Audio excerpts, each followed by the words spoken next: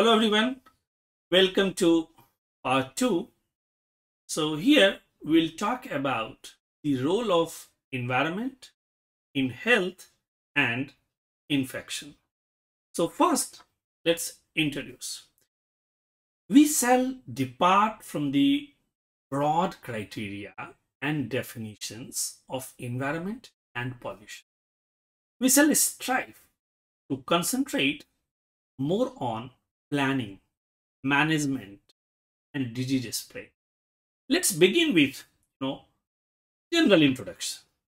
So, change to our planet's land use and land cover represent some of the most persuasive changes humanity has made to Earth's natural system.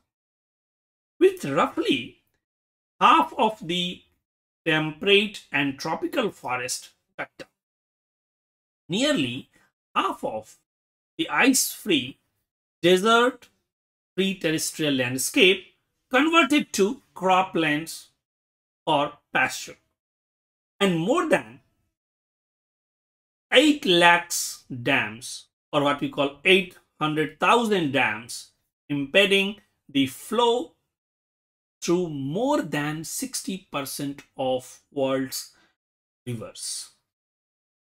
We are all aware that the natural environment, including air, water, and place, is a significant predictor of human health. We can claim that the health of our surroundings affects our health, right? We are well aware that overcrowding and bad management of the human environment interactions have given rise to idea of pollutions. Okay, the appearance of COVID-19 is the fruit of our poor human environment relationship. So, in the next slides, we will talk about how inadequate waste management in cities, slums, and hospitals has exacerbated the issue. Poor planning, particularly in terms of resource distribution and municipalities, is a major source of pollution and disease outbreak. COVID-19 has focused our attention on the ecology of urban areas, particularly slums. It would not be incorrect to say that the epidemic has highlighted the global lack of urban planning, particularly in what we call underdeveloped nations.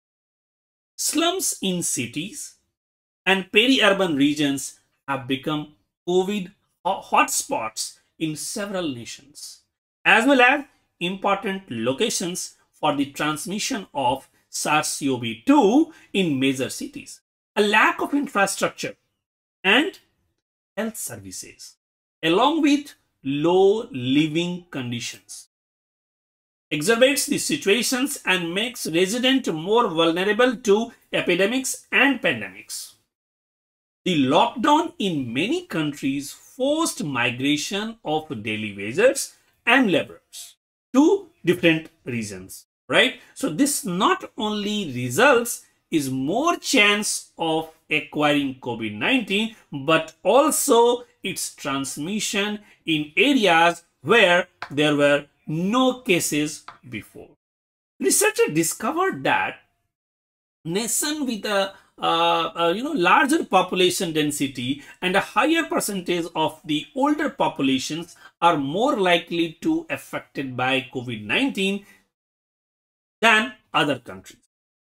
Poor availability of water, language obstacles, and restricted internet connections are the key social problems limiting disease relief efforts. While researching environmental risk factors, researchers discovered that Indoor air pollution worsened the severity of COVID-19. Furthermore, they estimated that a modest increase of 1 gram per meter cube in PM 2.5 might result in an 8% rise in COVID-19 mortality rate. Dumping garbage created by treatment centers or hospitals into sewage and then into aquatic bodies may also increase the rate of COVID-19 transmission. Aside from the poor health, bad urban slums and hospital administration, a variety of additional environmental variables have exacerbated the problems. Changes in exposure to heat stress, air pollution, respiratory allergens, infectious illness, and natural hazards, as well as increasing water shortage, food insecurity, and population relocations are all consequences of anthropogenic climate disruptions. Some infections, illnesses, geographical distributions. I'm talking about especially vector-borne disease like malaria are more in response to temperature and precipitations variations. Extreme precipitations and heat events have been connected to outbreak of waterborne and foodborne illness. In the next slides, we'll look at how we are changing our environment, how this has influenced our health, and what causes have led to formation of viruses. There is a little question that some of these reforms have, unmistakably resulted in improved public health.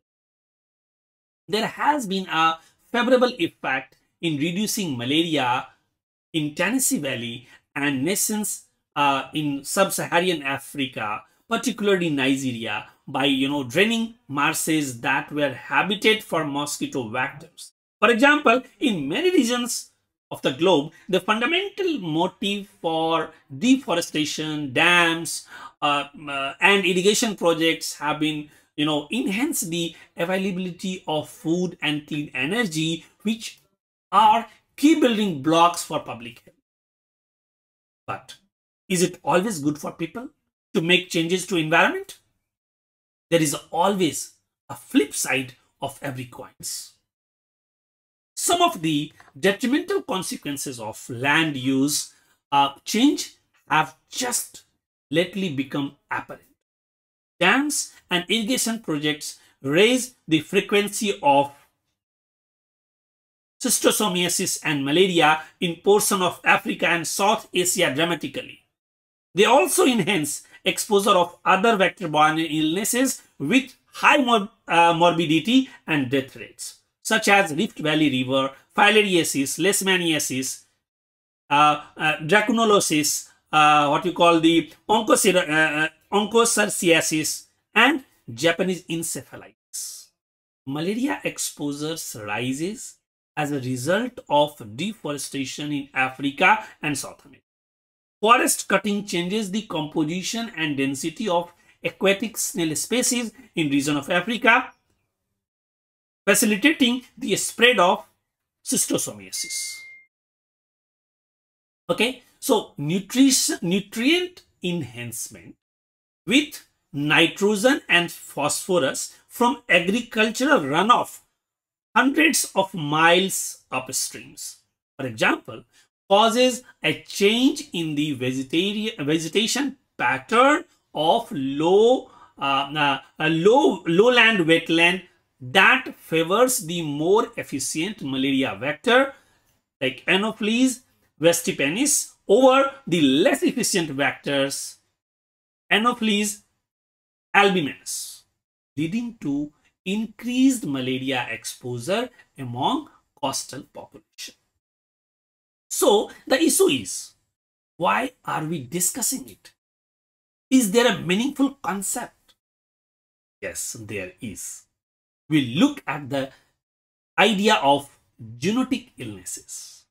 I have dedicated the third portion to the notion because it's so vital. In coming slides, we will look at various causes as well as a general overview. Land use changes are land use changes that modify human wildlife interactions can be significant source of zoonotic illness. Human encroachment on the wildlife habitat as well as hunting and consumption of wild meat can benefit public health by providing new land for agriculture, and in the case of bushmeat, rich source of nutrients. However, these activities also increase the possibility of zoonotic infection spreading from animal to human population. Okay, so there is a solid evidence that these processes were critical in the earliest epidemics of HIV and Ebola viruses, as well as the number of lesser known zoonoses. The ability of these changes in animal-human interactions to alter disease transmission helps to explain why around 75% of the of new infectious illnesses are zoonoses. It is now time to reveal that the reality that COVID-19 is a zoonosis disease. These sections, next slides, I will only give you a definition of zoonosis, so you may investigate more on your own, and the rest of its components such as how they spread, how to limit their spread, and most importantly how COVID-19 developed will be described in the next part. Okay, so people gain much from animals. Many individuals have everyday interactions with the animals, both at home and away from home. Animals give humans all throughout the world with food, fiber, livelihood, travel, sport, friendship, and education. Animals, on the other hand, can carry hazardous pathogens that can transmit to human and cause illness. These are known as zoonotic illnesses or zoonosis. So, in this section, we covered the fundamentals of the environment, planning, and their bad management in the spread of COVID-19 and other illnesses such as malaria. I have included a definition as well as examples of zoonotic illnesses. Before proceeding to the following phase, we can do further research on zoonosis to become acquainted with the topic. Okay, so in the next part we'll talk more about zoonosis and the spread of these diseases. Thank you. We'll see you in the next part.